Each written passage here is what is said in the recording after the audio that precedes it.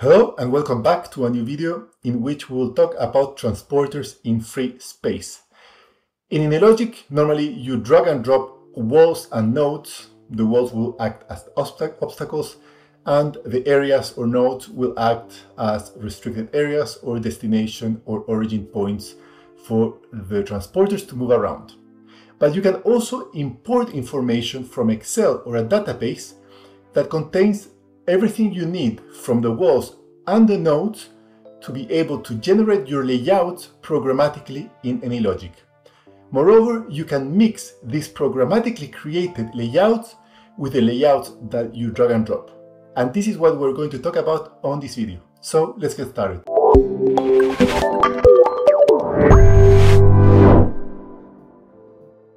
So the first thing we would need to do is to add our layout elements or markup elements programmatically instead of dragging and dropping them. So I added this function in order to create my nodes, which are going to be rectangular nodes for now. This function is going to read the details related to these nodes from the database through an Excel sheet.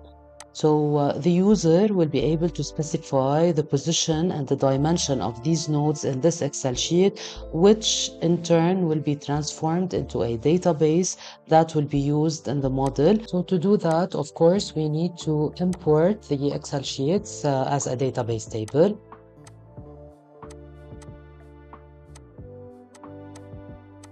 And this database is going to be used by this function in order to set up these nodes programmatically. So if we go back to this sheet, you will notice that what we need from the user is the X, Y, and Z position of the nodes, as well as its width and height.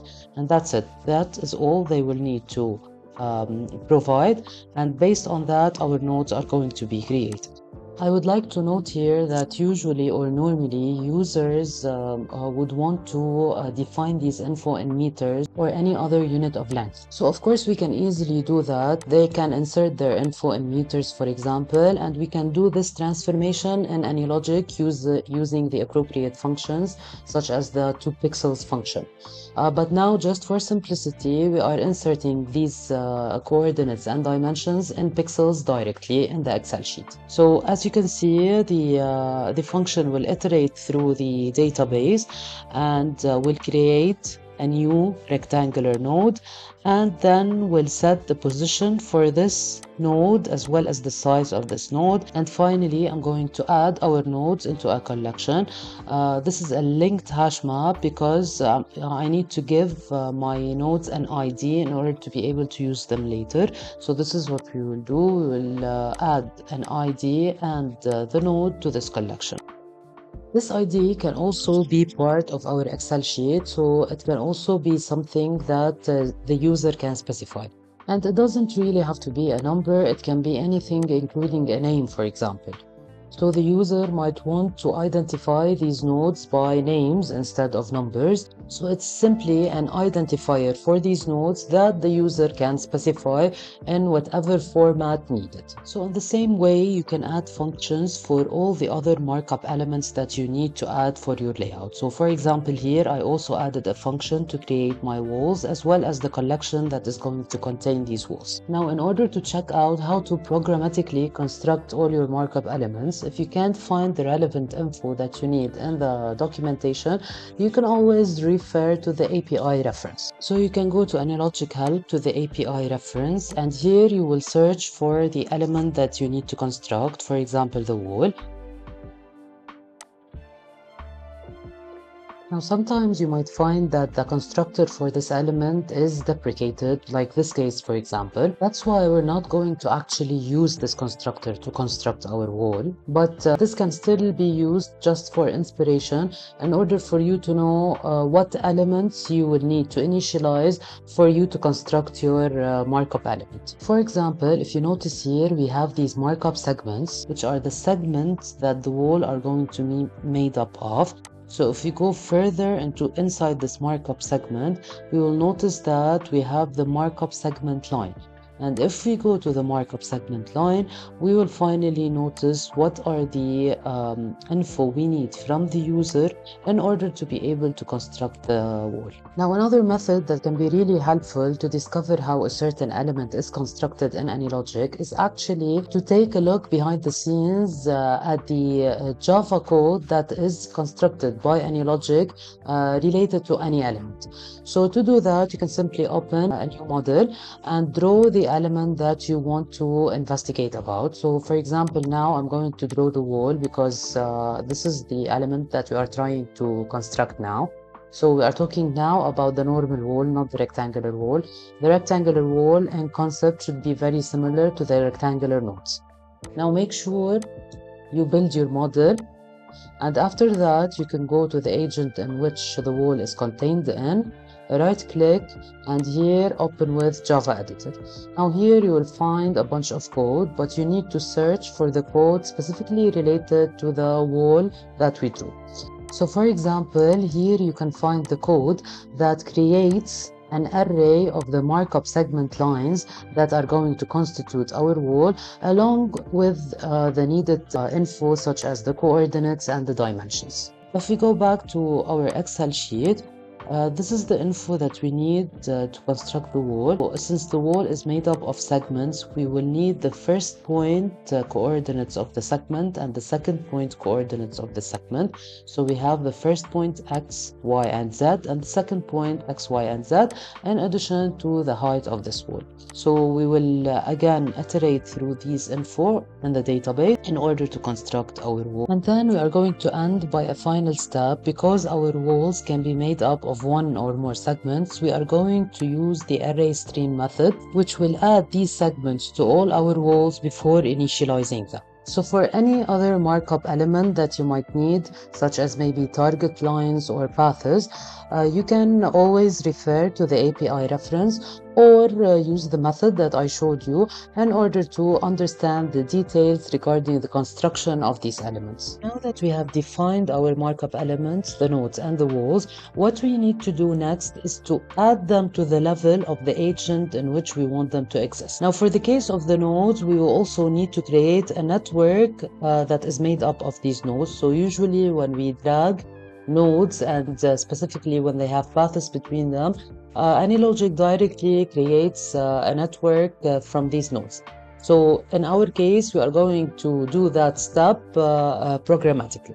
So that's why I added this function in which I'm going to create my network, add the nodes to this network, and then add this network as well as the walls to the level in the main.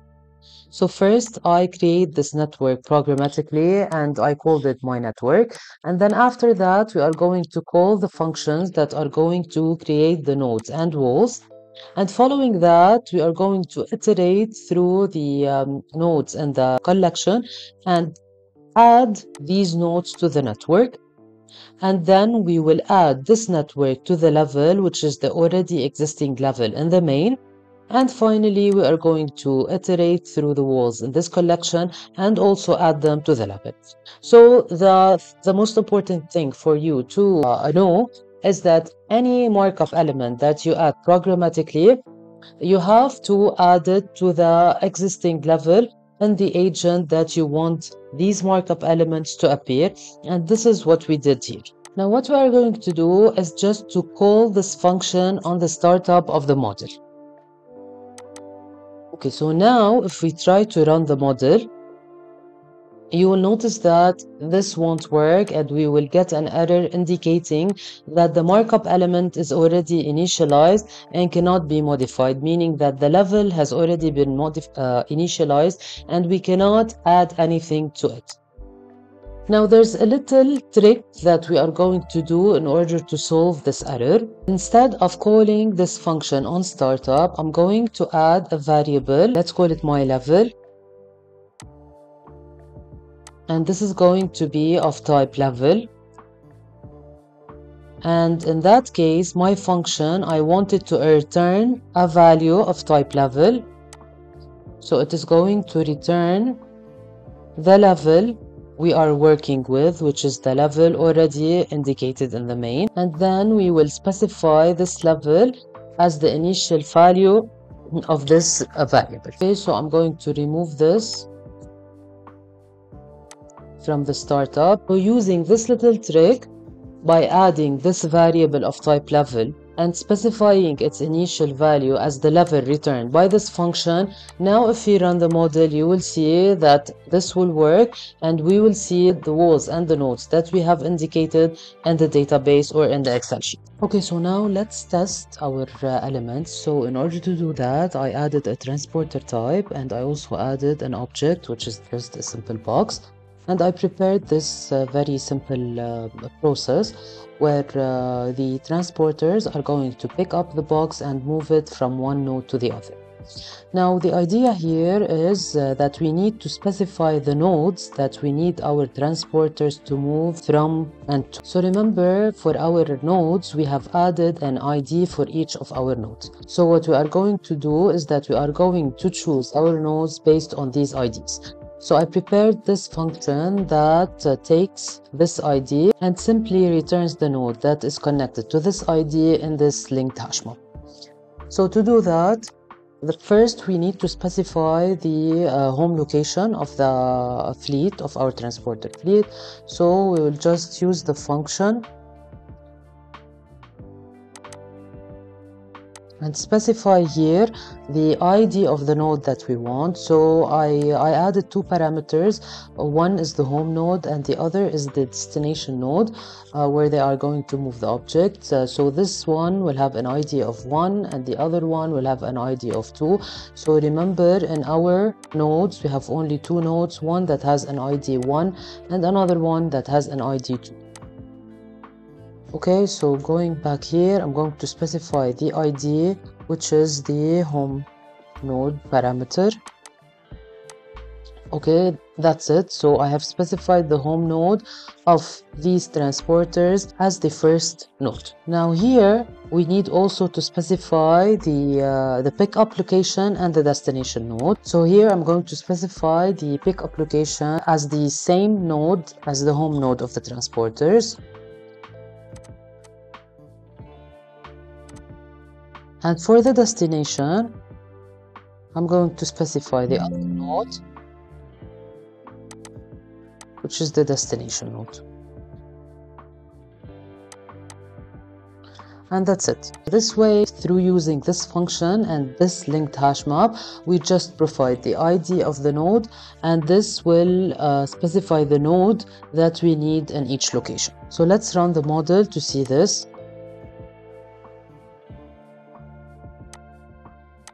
So as you can see, our transporters start from their home node, which is this node, which has an ID of 1, and then they are going to pick up the boxes and move them to the other destination node, which is this one. And as you can see, these walls that we have added programmatically are being recognized by the transporters, and these transporters are avoiding these walls. And just to note that I have specified the navigation type as a free space type. Now the interesting thing about this method, or the good thing about it, is that it allows you to flexibly mix between elements that are programmatically added as well as elements that you can just add by dragging and dropping. So for example, if I want to use this node as the home node of the transporters instead of the one that I defined programmatically, I can do that. So in the transporter fleet here, I'm going to define my node as this one. So if we run the model now,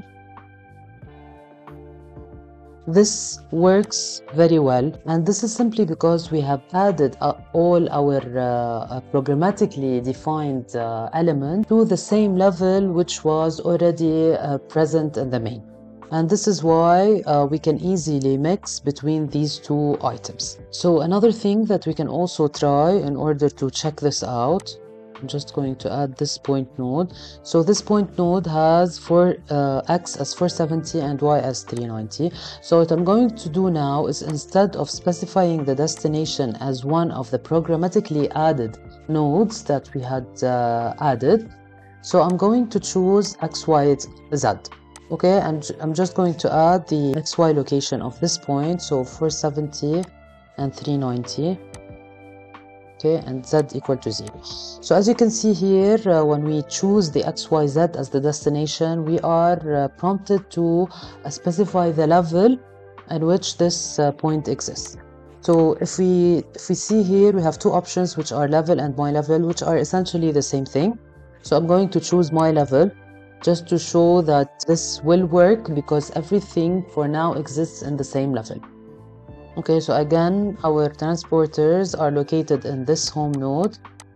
They will pick up the boxes from this node and then go to this one. And this happens smoothly and without any problems, because we are at the end of the day using the same level for all our markup elements, the ones that are being done programmatically, as well as the ones that we are adding with the usual method by dragging and dropping.